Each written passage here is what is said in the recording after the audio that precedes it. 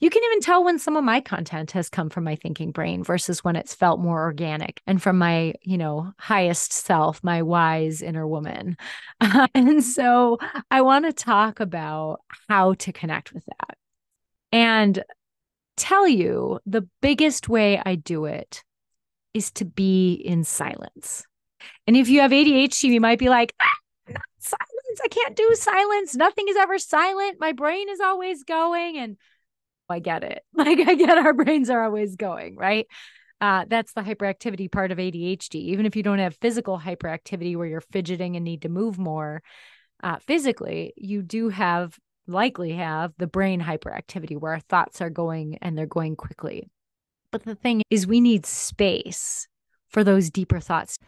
Hi, I'm Jen Barnes, and you're about to experience how to ditch the old ways of doing things, embrace your neurodivergence, learn tips and tricks to function optimally, and love yourself, neurodivergence and all. Welcome to the Self-Loved Woman podcast. Hey, it's Jen. Welcome to the Self-Love Woman Way podcast, a podcast just for the ADHD woman entrepreneur. Today, we're actually going to talk about something very specific to entrepreneurship, and I want to give it an ADHD spin. Something very important to having, especially an online business, but really any business nowadays, is getting traffic, right? Like traffic in the door. And especially with online businesses, traffic is often done through content, right? Creating content, and whether that's videos or memes or images or quotes, whatever kind of social media posts, reels, all of that, even podcasts, right? We have to get our information out there. We have to get our content out there. And why? So why do we need content? If you're new to entrepreneurship, which some of us are, we need content so that people understand. First of all, we want to help people, right? Like we want to help as many people as possible.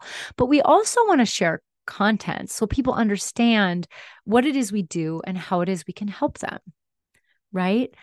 And some people will be helped just by the free content that we offer, like this podcast or a social media post or some kind of other freebie that we put out, like a PDF or a workshop, maybe a live event. And some people will want to work with us more deeply to see the results that we're talking about, because a lot of times, I think we all know this, right? Like we can do a million freebies of something, and sometimes we just need someone to guide us through it. And with ADHD, we need someone even there for accountability, right? Content is a way not only to help more people, including people who aren't ready to buy at this time, or, our program isn't right for them. So we can help them through free content, but also a way to share more about how we help so people get to know us better, right? And see, like, is this someone I want to work with more deeply? So a problem that can come up for entrepreneurs is that we sometimes get into a content desert where we're like, I don't know what I'm going to share. I don't know what to post. Have you ever noticed that? You're just like, oh my gosh. And this happened to me recently, like a week or so ago. And I was like, oh my gosh, what am I going to talk about in my podcast? Like I just couldn't figure it out the day leading up to it. I was like, tomorrow's recording day. I have no idea. And so I relied on some of the tools I have. I was like, okay, well, if I don't come up with it by morning, then I'm going to sit in the silence, right? So today, first, before I dig in, we're going to talk about 4 ways that can help us figure out original, meaningful content that comes really from our deepest, highest self, right? Because we want our content to be original. We want it to come from our own deep wisdom and experience. And the way to do that is by pulling back.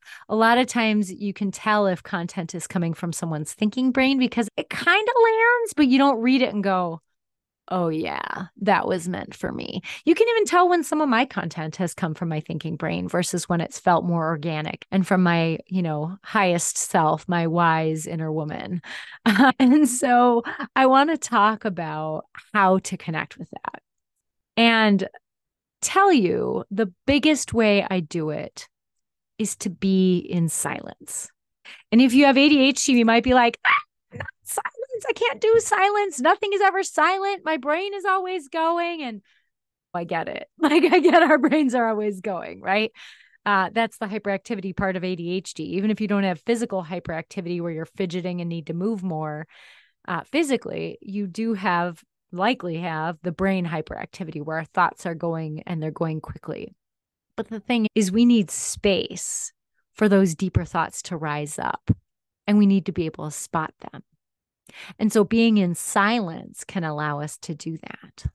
And certainly we can sit in complete silence. We can put on some meditation music. We can sit in complete silence, maybe setting an intention like, I want, help me come up with a new podcast topic, or help me, where does my next focus need to be with my audience? Letting that come up for us, right? Or we can do things like set that same intention and go on a walk. Or like that night when I was having a hard time with my podcast, before I went to bed, I was like, okay, tomorrow morning, I'm going to wake up with a clear vision of what my podcast needs to be. And I got this huge download, and I was like, oh yeah, this is totally what we need to talk about. It was just like, I knew.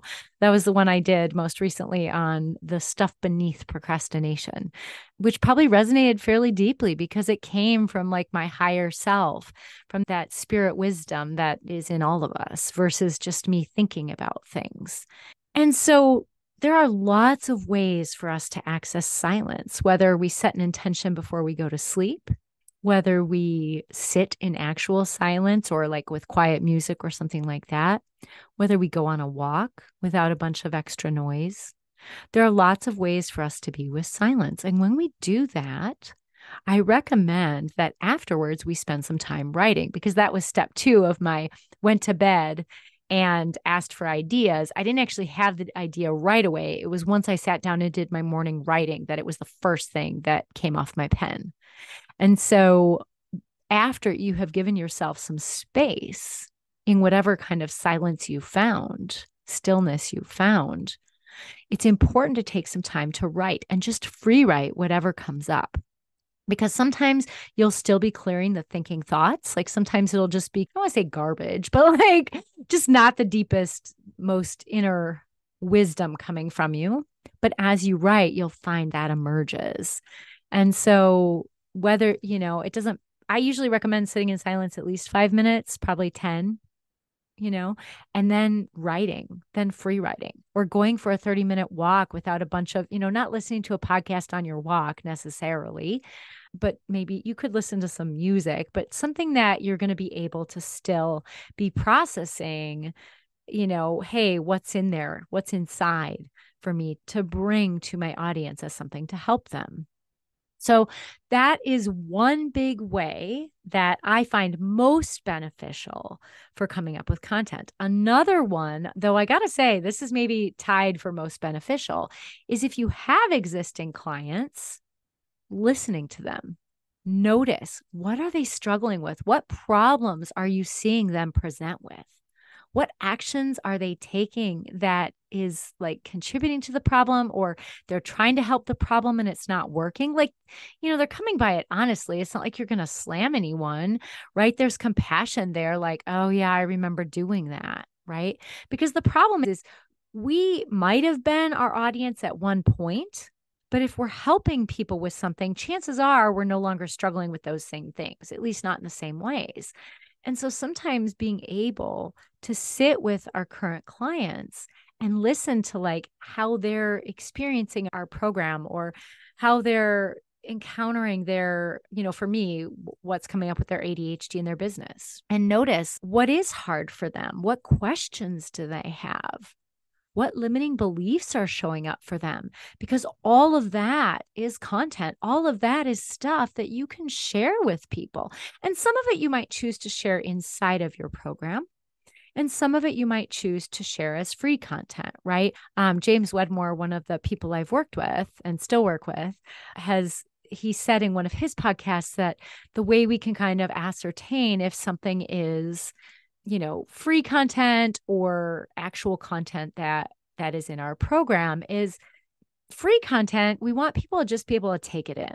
We don't want them to have to take notes. We don't want them to have to journal about it and all that. Whereas program related content is stuff where they're going to, let it simmer. They're going to sift with it. There's actual activities and work to do. And so that can kind of help you figure out where some of that stuff goes, and certainly if you notice a common problem with your audience, right? Like for me, I noticed people struggling to get themselves to do stuff. And then I was noticing some of the underlying patterns, right? That's why that came up in that download overnight last week. What I was able to share the part of that should be free content. I mean, I want to say should be, right? But like is better served to be free content, and then can share the other pieces of it with the people in my program. And if you're like just here for the freebie and you're like, why don't you share everything for free? And to that, I'd say two things. One, I mean, I got to eat too. I need to make a living. And so doing everything for free isn't really a fair ask. But two, when people invest in something, when you invest in something, you are more likely to actually take the actions you need to take to follow through and do the work. A lot of times when we only take the free stuff, it only takes us so far, even if someone gave us their full program for free, because we don't value what we don't pay for. If we don't have skin in the game, if we're not investing our time, our energy, and our money into something, we're probably not even going to do it. I signed up for this coaching program and it was like, I don't know, it was like $27 per class, right? And I did like 2 or 3 episodes and I was like, yeah. I mean, first of all, it was like mediocre to me, I thought, as a content creator. Oh gosh, this could have been so much more. But also it was like I paid like $27 and I was like, yeah, I don't really care. Right? Had I paid a few $100s or maybe even a couple $1,000s, now I'm paying attention. Now I'm going to do it, but I'm also not going to invest at that level until I have a sense of like, is this someone who can help me? Again, the reason for our free content, right? Is to help people see how we can help them. But also our paid content gives people an opportunity to really like commit to making a change, because people who aren't willing to pay for something aren't really in that stage of change, that action stage of change where they're ready to do something. Right. And if people are just in that contemplative or pre-contemplative stage of change, this comes from Prochaska and DiClemente. I wasn't planning on talking about this today, but I'm on as well. If people are in those pre-contemplative stage of change or contemplative stage of change, where they either really don't see they have a problem, or like maybe they see a problem, but they don't think it has anything to do with them, or contemplative is like maybe they see a problem, but they don't really know what to do about it, or if they even can do anything about it or want to do anything about it. If people are in those stages, then they certainly aren't going to invest, but you don't want them to invest because they're not ready to take action, right? And those aren't people we want in our programs because they're not ready. We don't want to take money from people who aren't ready to do the work. That's not aligned with integrity. And if you are someone who's aligned to do the work and you're like, yeah, Jen, but things are expensive. And to that, I would say, expensive is all relative. And it's figuring out what you value, right? So it was a little bit of a digression, a little bit of a rabbit hole. But to come back to, one of the ways we figure out what to share is we pay attention to the people that we're serving. And we share more deeply with them on what to do and guiding them more with, perhaps small group coaching or one-to-one coaching, or maybe we tailor our content to them to be more expansive. But we can even share some of that in our free content, in our podcasts, in the PDFs that people can download, in a reel, or like little comments, like memes or whatever on social media. So paying attention to our audience is helpful. Paying attention to our clients is helpful. Another piece that's helpful is paying attention to our audience. So as an ADHD entrepreneur, I follow a lot of people with ADHD. They follow me. And some of it's just because it's like kind of fun to connect with other people who have ADHD. I'm not going to lie. It's like, oh, cool. We're all doing the same thing. Right. But some of it is because other people with ADHD, especially if they aren't doing what I'm doing, they are sharing what their struggles are. They're sharing what their wins are, but they're sharing what their struggles are, what their problems are. You can see the mistakes that they're making, and not like from a judgmental place, but it's like oh, here's a spot where I can help. I have some ideas on how to help them with where they're stuck. And so if I share content about that, that might help people who also follow me. And people who I'm following who tend to also follow me, right? But it can also help everyone else. And so if you are struggling with like, what content should I be doing? Take a look at what people online are struggling with that are in your audience. Because a lot of times there's a lot of nuggets there, and that might take some deeper digging, right? I was in another program that recommended we take some time every week to sit and take in content, not to just like scroll, but rather to really take it in and see what's coming up for us as we read this. I had a really hard time doing that because with ADHD, I wasn't able to limit it to an hour. So when I did that, I found that I would be like 3 hours later, still looking at content. And for a while, I could take it in and kind of keep notes and whatever. And then after a while, I was pretty much just like scrolling because the ADHD hits, right? I was like, oh, yeah, I'm getting some dopamine off of this, right? But then you actually feel more drained after because dopamine hits aren't real, right? We think we get a dopamine hit, but what it actually does is decreases our dopamine baseline. And so if you're wondering more about that, you can listen to Dr. Andrew Huberman. His podcast on dopamine talks about that in great depth with all the neuroscience behind it. It's called the Huberman Lab podcast. But at any rate, that wasn't productive for me. So I find other ways to connect in with what's going on with my audience without having to be a weekly thing where I get lost. So certainly looking at people in our audience and the problems that they're talking about, that they're posting about, and you can see the mistakes they're making. That's another one. The fourth one I'll talk about today is actually following other people who are in your niche and seeing what they're saying, not because you're going to say the same thing, but because it can help you start to reflect on what of what they're saying resonates and where are things that are missing that you would do differently, right? Like I follow lots of entrepreneurs, but they don't do things specifically for ADHD. And so I'm like, oh yeah, that's a great idea. But with ADHD, you'd have to do it this way, or you'd have to add this or do that, right?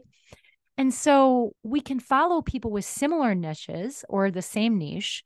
I never know how to say that word. But either way, we can kind of see where, oh, yeah, this is missing. Or maybe some of it is just like, yeah, that's not true, right? Like you'll see people all over social media talking about dopamine hits. And with ADHD, you just need your dopamine hit. I would actually argue that a dopamine hit is actually going to make you less productive because they only last for a very short amount of time. And then when it's done, again, your dopamine baseline decreases so that your level of baseline dopamine is lower. So now you have less access to dopamine after a dopamine hit. And then you've got to re-increase your baseline. And that's just not factual information.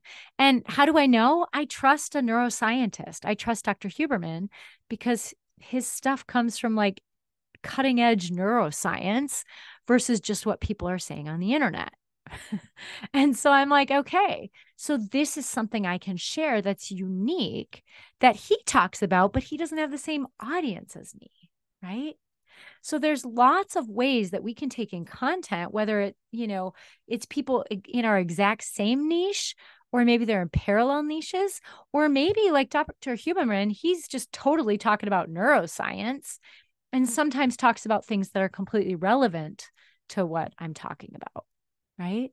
And so those are ways to find content as well. As all of this simmers, things kind of come to us. But I will tell you, those things are more likely to come to you if you're willing to be open, if you're willing to be receptive, and if you're willing to spend some way or some kind of time in relative stillness and silence. Again, you could be walking.